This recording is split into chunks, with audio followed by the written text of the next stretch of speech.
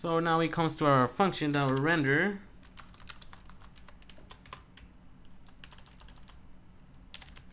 Function draw or render, whatever you want to call it, draw a 2D plane. So void SpriteBatch rectangle prect.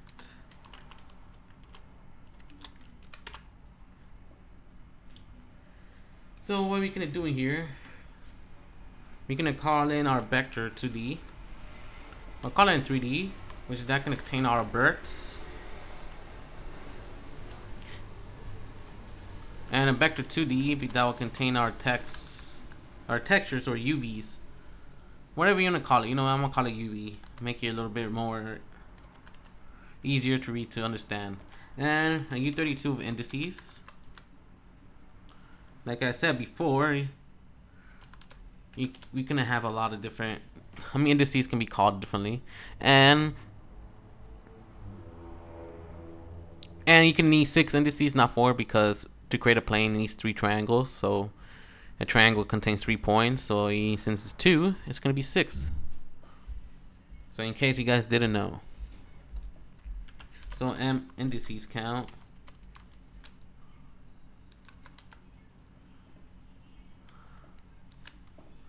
Why is it not called in here?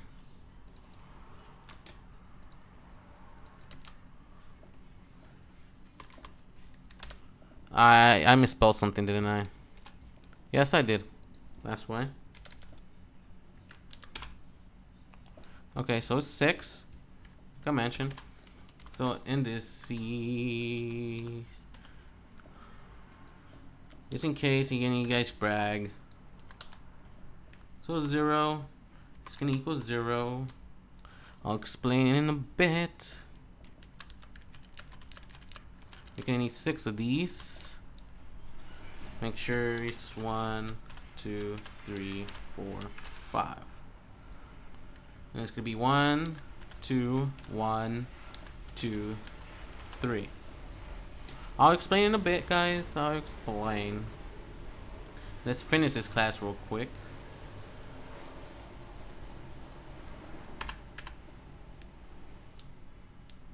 So we're going to create our birds. There's going to be a vector 3. Well, you know what? What do we need to do next is to make sure the point or the position of the plane is in the center. So in case in the future you want to rotate, it rotates towards the center and not one of the corners. So we got to tell it that we want it to actually tell that the point should be in the center. So let's do that real quick, shall we? So you want to get prect. You want to get the right, because that's the right side. You can divide it by 2. The float right is going to equal the left plus the prect right.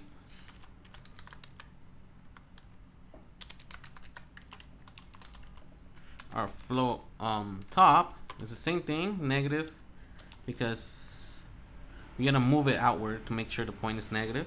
The point is in the center, so make sure you do that to the y side too. Then get bottom.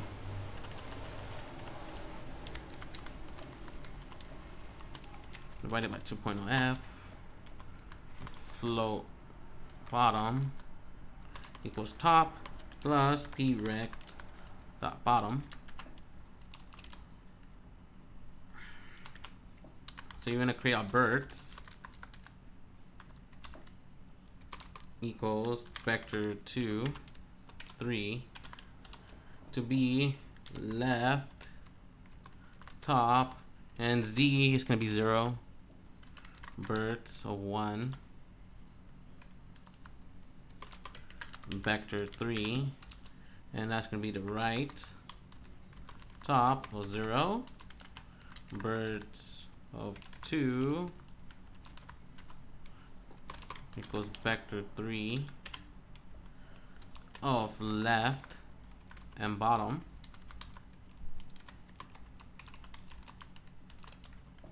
birds. The last one, the last point is going to equal vector 3 of right and bottom. So if you actually look at the indices, you can see that the left top is 0. The second index is going to be the right top. I think it'll be better off if you, let me open Paint real quick. Just for you guys who don't know what the heck's going on and why is it 0, 1, 2, 1, 2, 3. I'll open Paint real quick.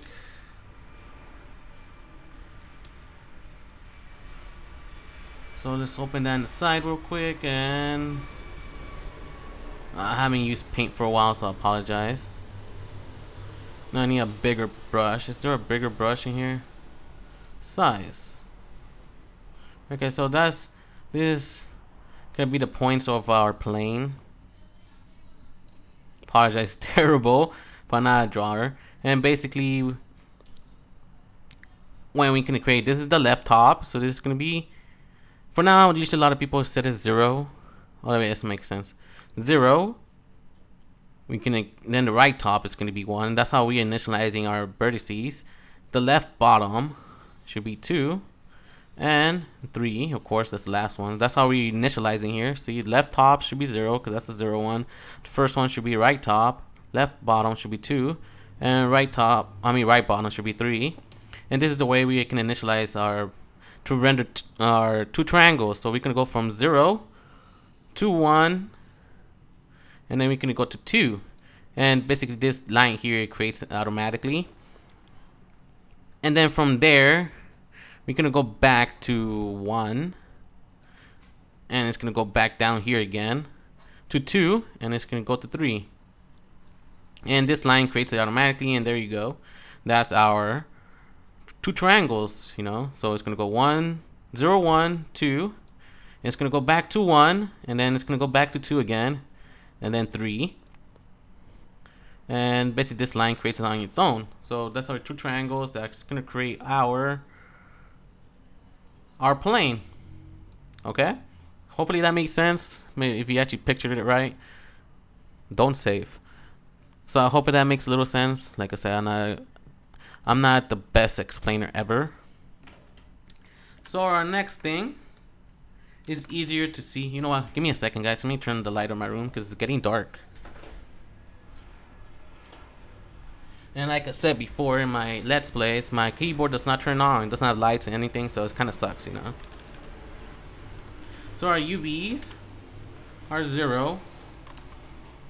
There's going to be a vector 2. And the top corner is going to be 0, of course.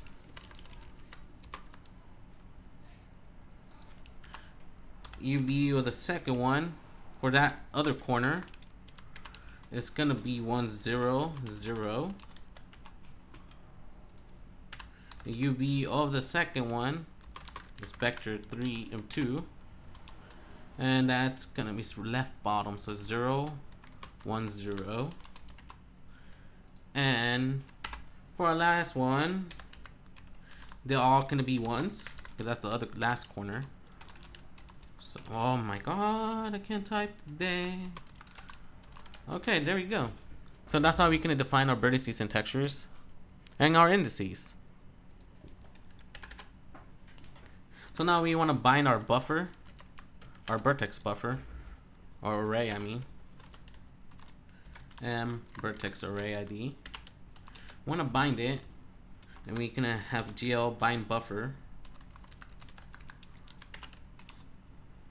We're gonna call it GL array buffer and vertex buffer ID, and we can bind that buffer to have our data. So GL array buffer, and it's gonna be 4 times the size of vector 3, and it's 4 because we have 4 vertices that we can create on top. So we have 4, so that's the reason why we multiply them by 4. And we're gonna pass in verts, and it's gonna be a GL static draw And it's static because we're not gonna go in there and reinitialize our vertices or reset our vertices all over again. And I'm not gonna go into that just yet at the bottom, just yet. So our next thing is our enable vertex attributes. Because I don't see it there yet. Attrib array. Set the first array or vertex array. GL vertex attrib pointer.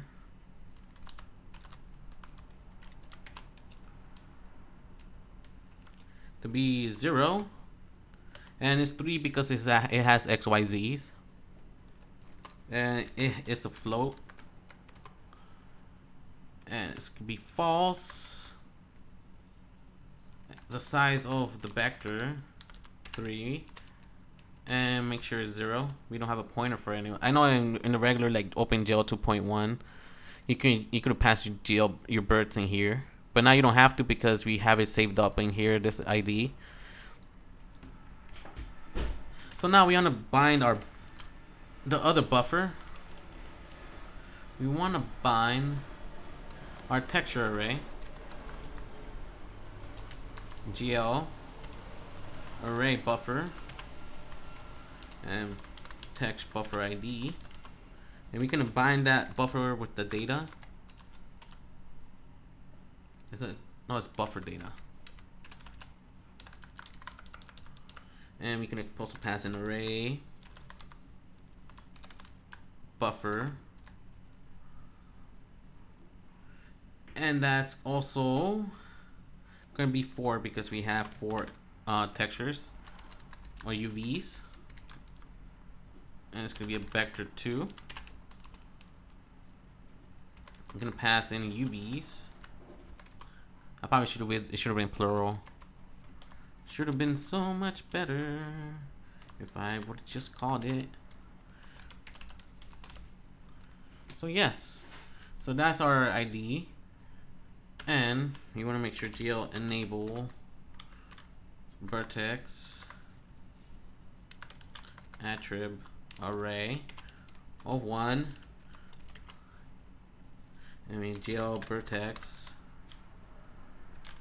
attrib pointer of 1, 2, and 2 because you only have X and Y, or U and B.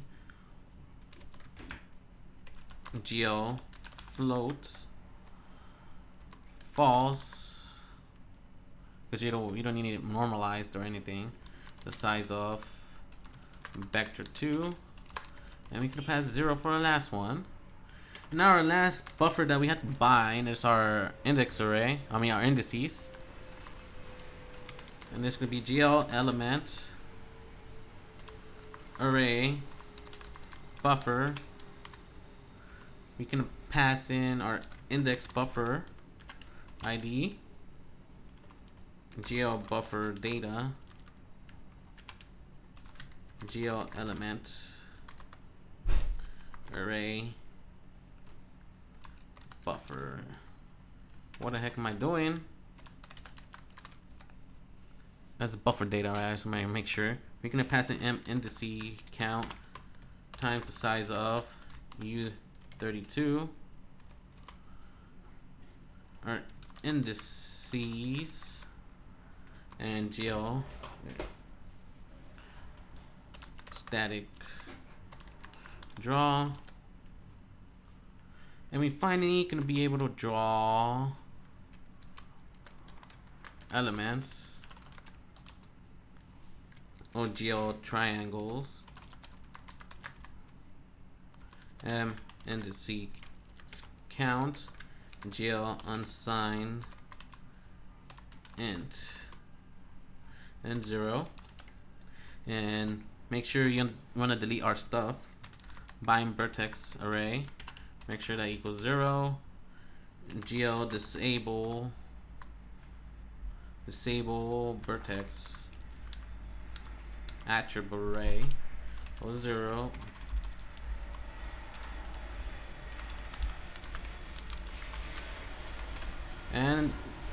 And there you go, guys. That's how we draw our stuff.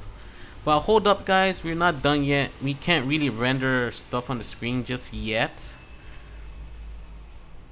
because we need to create our shader class. OpenGL 4.0 is now shader based, so I'm pretty sure you can't use any like GL vertex stuff anymore. They probably call it deprecated now.